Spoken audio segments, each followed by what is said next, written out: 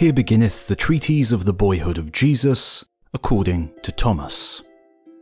When Jesus was 5 years old, he took of the clay of a fish pond, and made of it 12 sparrows. And it was the Sabbath when Jesus did this amongst the boys of the Jews. And the boys of the Jews went away, and said to Joseph his father, Behold, thy son was playing along with us. And he took clay, and made sparrows, which it was not lawful to do on the Sabbath, and he has broken it. And Joseph went along to the boy Jesus, and said to him, Why hast thou done this? And Jesus opened his hands, and ordered the sparrows, saying, Go up into the air, and fly, nobody shall kill you. But a Pharisee, who was with Jesus, took an olive branch, and began to let the water out of the fountain which Jesus had made. And when Jesus saw this, he said to him in a rage, Thou impious and ignorant sodomite, what harm have my works, the fountains of water, done thee? Behold, thou shalt become like a dry tree, having neither roots nor leaves nor fruit. And immediately he dried up, and fell to the ground, and died. And his parents took him away dead, and reproached Joseph, saying, See what thy son has done. Teach him to pray, not to blaspheme. And a few days after, as Jesus was walking through the town with Joseph, one of the children ran up and struck Jesus on the arm. And Jesus said to him, So thou shalt not finish thy journey. And immediately he fell to the ground, and died. And those who saw these wonderful things cried out to Joseph, It is not right for such a boy to be among us. And Joseph went and brought him, and they said to him, Go away from this place, but if thou must live with us, teach him to pray and not to blaspheme. Our children have been killed. Joseph called Jesus and reproved him, saying, Why dost thou blaspheme? For these people who live here hate us. And Jesus said, I know that these words are not mine, but thine. But I will hold my tongue for thy sake, and let them see to it in their wisdom. And immediately those who were speaking against Jesus became blind. And Joseph, seeing what Jesus had done, in a fury seized him by the ear. And Jesus said to Joseph in anger, It is enough for thee to see me, not to touch me, for thou knowest not who I am. But if thou didst know, thou wouldst not make me angry. And although just now I am with thee, I was made before thee. One day, when Jesus was climbing on a certain house along with the children, he began to play with them. And one of the boys fell down through a back door and died immediately.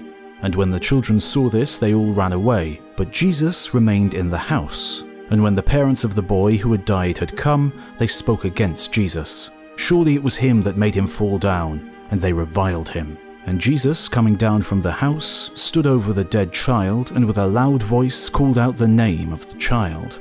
Sinu, Sinu, rise and say whether it was I that made thee fall down. And suddenly he rose up and said, No, my Lord. And his parents, seeing such a great miracle done by Jesus, glorified God and adored Jesus.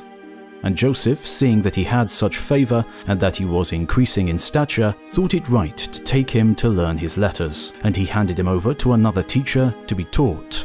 But Jesus was silent and made him no answer.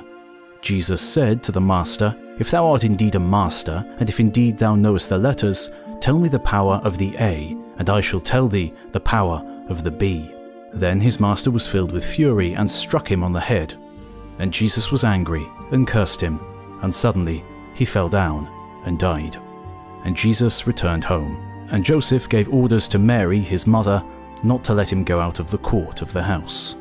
And Jesus himself turned unto the Jews and said to them, Now let all them that see not see, and let them understand which understand not, and let the deaf hear, and let them arise which have died by my means. And when the child Jesus ceased speaking, all the afflicted were made whole, as many as had been afflicted by his word. And they durst not speak to him, and no man after that durst provoke him, lest he should curse him, and he should be maimed.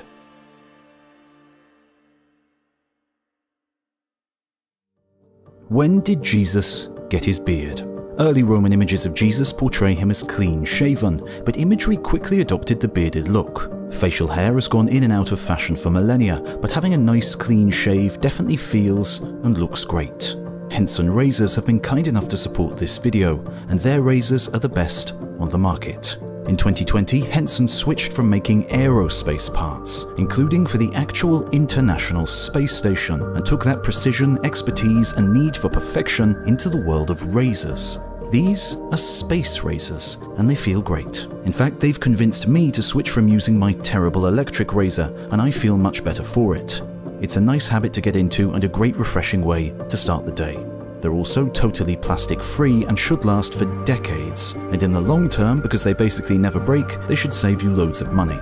Also, the blades are only 10 cents and you can get them easily on Amazon, meaning that it's barely $5 a year to maintain. Click on the link in the description to get 100 free blades with the purchase of a razor and start having a nice, smooth face. Thanks to Henson for supporting history content on YouTube.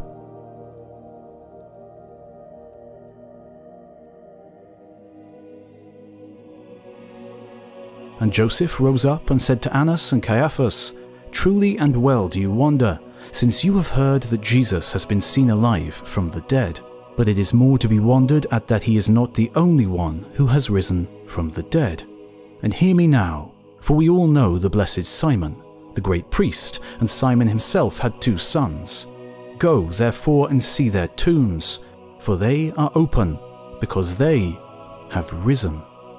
And indeed they are as silent as the dead. But come, let us go to them, let us conduct them to us with all honor and respect. Perhaps they will speak to us of the mystery of the resurrection." Walking into the city of Arimathea, they found them there, on their bended knees and spending their time in prayer. They said, "Do you believe that it was Jesus who raised you from the dead? Tell us how you have risen from the dead." Hearing this adjuration, they trembled in their body and groaned, being disturbed in heart. And together they looked towards heaven, and with their fingers made the sign of the cross on their tongues, and immediately they spoke together, saying, "Give each of us sheets of paper, and let us write what we have seen and heard." And they gave it to them, and they sat down, and each of them wrote, saying, "When we were, along with our fathers, lying in the deep, in the blackness of darkness, suddenly there appeared a golden heat of the sun. And immediately the Father of all the human race, with all the patriarchs and prophets, exulted, saying, That light is the source of eternal light. Now it has come and shone upon us, sitting in death. And when all the saints were exulting, lo, Satan, the prince and leader of death, said to Hades, Make thyself ready to receive Jesus, who boasts himself to be the Son of God and is a man fearing death. And he has withstood me much, doing me evil, and many whom I made blind, lame, deaf, leprous, and demonic, he has healed with a word, and those whom I have brought to thee dead, he has dragged away from thee. Hades, answering, said to Prince Satan, Who is he that is so powerful, when he is a man in fear of death? For all the powerful of the earth are kept in subjection by my power. If then thou art powerful, what is that man Jesus like, who, though fearing death, withstands thy power? And as Prince Satan and Hades were thus speaking to each other in turn, suddenly there was a voice as of thunders and a shouting of spirits, Lift up your gates, ye princes, and be ye lifted up, ye everlasting gates, and the King of glory shall come in. And all the multitude of the saints, hearing this, said to Hades with the voice of reproach, Open thy gates, that the King of glory may come in. When this was seen by Hades and Death, and their impious officers, along with their cruel servants, they trembled at perceiving in their own dominions the clearness of so great a light, when they saw Christ suddenly in their abodes, and they cried out, saying, We have been overcome by thee. Who art thou? Then the King of glory, trampling on death by his majesty, and seizing Prince Satan, delivered him to the power of Hades, and drew Adam to his brightness. These are the divine and sacred mysteries which we saw and heard. More we are not allowed to tell other than the mysteries of God, as Michael the archangel adjured us and said, You shall go into Jerusalem with your brethren and continue in prayers, and with none of the men shall you speak, and you shall sit as if dumb, until the hour shall come when the Lord himself shall permit you to relate the mysteries of his divinity.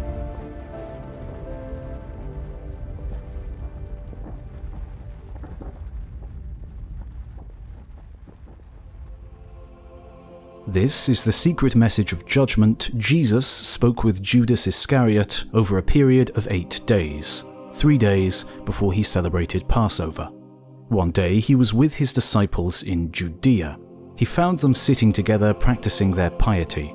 When he came up to his disciples, sitting together, praying over the bread, he laughed. The disciples said to him, "Master, why are you laughing at our prayer? What have we done? This is what's right." He answered and said to them, "I'm not laughing at you. You're not doing this because you want to, but because, through this, your God will be praised." They said, "Master, you are the Son of our God." Jesus said to them, "How do you know me? Truly, I say to you, no generation of the people among you will know me." When his disciples heard this, they started to get angry and furious and started to curse him in their hearts. But when Jesus noticed their ignorance, he said to them, "If any of you is strong enough among humans to bring out the perfect humanity, stand up and face me." All of them said, "We're strong enough," but their spirits weren't brave enough to stand before him, except Judas Iscariot.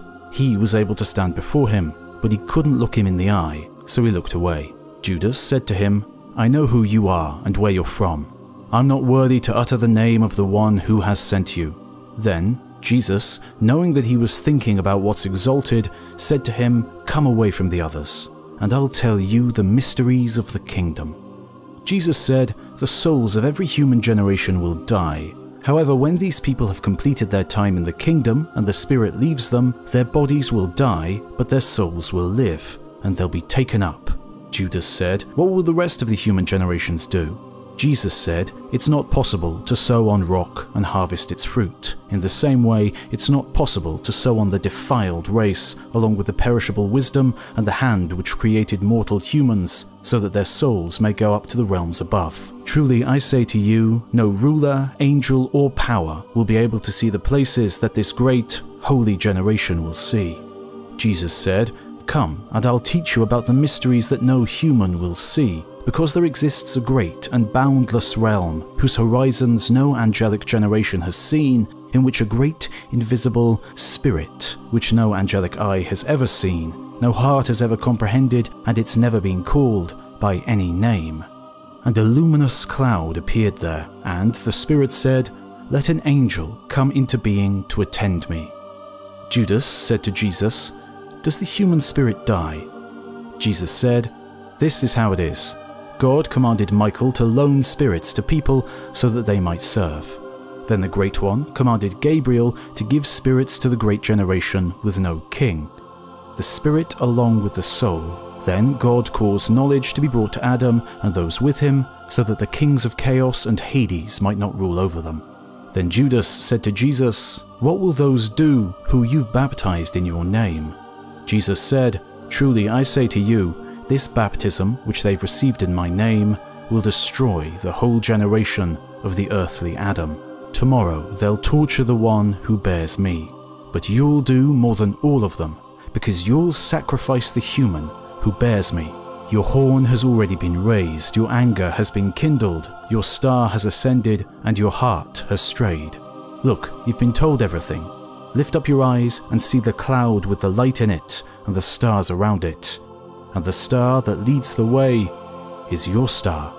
Then Judas looked up and saw the luminous cloud, and he entered it, and Judas didn't see Jesus anymore. Some scribes were there watching closely so they could arrest him during his prayer, because they were afraid of the people, since they all regarded him as a prophet. And they approached Judas and said to him, "What are you doing here? Aren't you Jesus' disciple?" Then he answered them as they wished. Then Judas received some money and handed him over to them.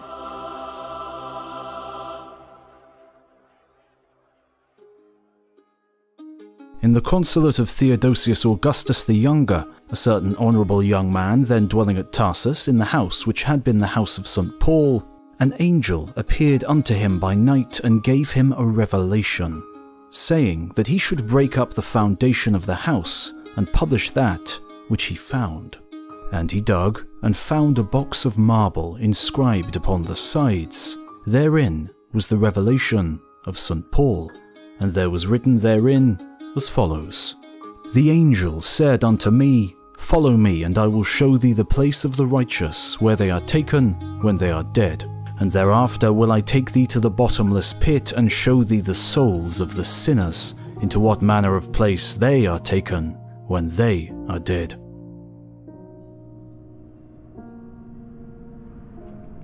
I went with the angel of the Lord, and looked before me, and saw a place through which passed thousands and myriads of angels, whose faces were as of panthers, and their teeth stuck forth out of their mouth, and their eyes were bloodshot, and their hair loose like woman's hair, and burning scourges were in their hands. I feared and asked, Who are these? The angel answered, These are the ministers of the whole creation, which come unto the souls of the ungodly, and take them and lay them down here. They fly 3 days with them in the air before they take them and cast them into the everlasting torment. After I looked into the height and beheld other angels whose faces shone like the sun, and their loins were girt with golden girdles, holding palms in their hands, and the sign of God, full of all gentleness and mercy. And I asked the angel and said, Who are these, Lord, that are of so great beauty and compassion? And the angel answered and said unto me, These are the angels of righteousness, that are sent to bring the souls of the righteous in the hour of necessity. And I said unto the angel, I would see the souls of the righteous and of the sinners as they depart out of the world. And the angel answered and said unto me, Look down upon the earth. And I looked, and I saw a great cloud of fire spread over the whole world. And I sighed, and I wept. And the angel said, Hast thou perceived all these things? And I said, Yes, Lord. And he said unto me, Follow me again, and I will take thee and show thee the places of the righteous. And he brought me down from the third heaven, and led me into the second heaven. And from the firmament he led me unto the gates of heaven. And I looked around that land, and saw a river flowing with milk and honey, and the trees were full of fruits from the root even to the upper branches, and there were 10,000 dates in each cluster. And he said unto me, Come, follow me, and I will show thee the souls of the ungodly and the sinners, that thou mayest know what manner of place they have. And I saw there a river of fire burning with heat, and in it was a multitude of men and women sunk up to their knees, and other men up to the navel, others also up to the lips, and others up to the hair. And I asked the angel and said, Lord, who are these that are sunk up to their knees in the fire? He answered and said unto me, These are they which when they come out of the church occupy themselves in disputing with idle talk. But these that are sunk up to the navel are they who, when they have received the body and blood of Christ, go and commit fornication, and do not cease from their sins until they died. And they that are sunk up to their lips are they that slandered one another when they gathered in the church of God. But those that are sunk up to their eyebrows are they that beckon to one another, and privately devise evil against their neighbours. And I saw another man in the river of fire sunk up to his knees, and his hands were stretched out and bloody, and worms issued out of his mouth and nostrils. And he was groaning and lamenting and crying out, and said, Have mercy on me, for I suffer hurt more than the rest that are in this torment. And I asked, Who is this, Lord? And he said unto me, This whom thou seest was a deacon, who devoured the offerings and committed fornication, and did not right in the sight of God. Therefore, without ceasing, he payeth the penalty. And I looked and saw beside him another man, and the angel over him having a great razor red hot, and therewith he cut the lips of that man and the tongue likewise. And I sighed and I wept, and I asked, Who is this man, Lord?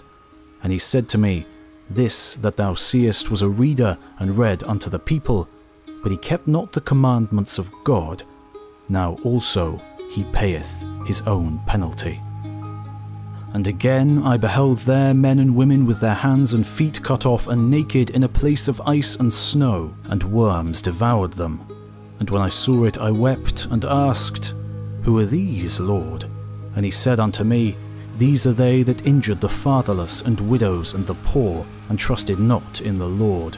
And thereafter I saw men and women clad in rags full of pitch and brimstone of fire, and there were dragons twined about their necks and shoulders and feet, and angels having horns of fire constrained them and smote them and closed up their nostrils. And I sighed, and I wept and said, Woe unto men, woe unto the sinners. And I asked, and I said, Lord, who are they that are in this place? And he said unto me, These are they which say that Christ rose not from the dead, and that this flesh riseth not again. And I inquired and said, Lord, is there no fire or heat in this place? And he said unto me, In this place is nothing else but cold and snow.